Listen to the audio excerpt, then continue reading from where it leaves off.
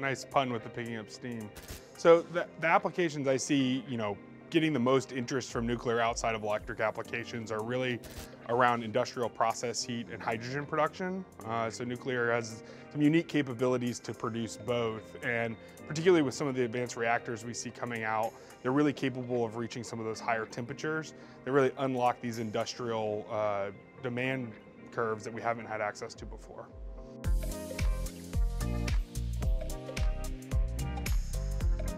So when we think about hard to abate sectors, I think it's important to first think about why they're so hard to abate. I think they really fall into two categories. The first are industries where they require substantial amounts of heat. And so when we think about things like petrochemical processing, chemical production in general, so making plastics, those types of things, all the way to concrete manufacturing, they all require significant amounts of heat. And there are ways you can get heat with electricity. You can use an electrolyzer or some other kind of intermediary, but nuclear power is really able to provide that heat directly. So you don't have to go through that intermediary. You can use heat directly from the advanced reactor. And so that creates a lot of efficiencies for these companies that are looking at utilizing nuclear energy. The other piece for hard to abate sectors is really timing. So when we think about energy production, particularly clean energy production, renewables are intermittent sources. And while they have to have a role in the grid, there are these sectors that require power 24 hours a day. And so for them, reliability is key, and the reliability of nuclear is second to none. It's the highest capacity factor in the US, and we see that with our existing fleet, and we expect to see that with our advanced reactors as well.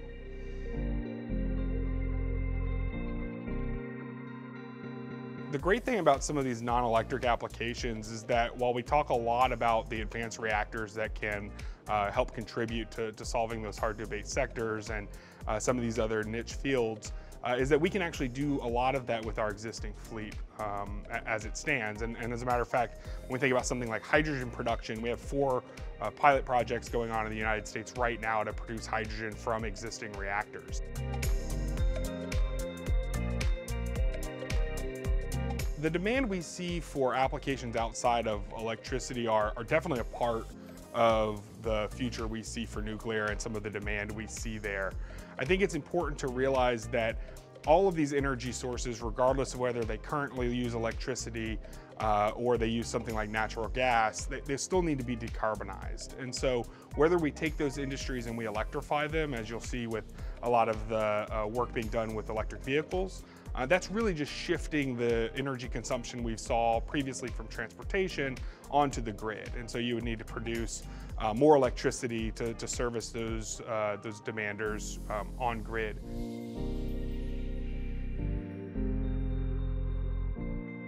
The Dow Energy Partnership that was announced is a great example of how this can really work in the real world. You have a large chemical processing company like Dow that demands a lot of power, and a lot of power that is honestly pretty hard to abate. It's high temperature, they need it 24/7. And so when they really started looking at their decarbonization plans, they said, we see a role for nuclear power here.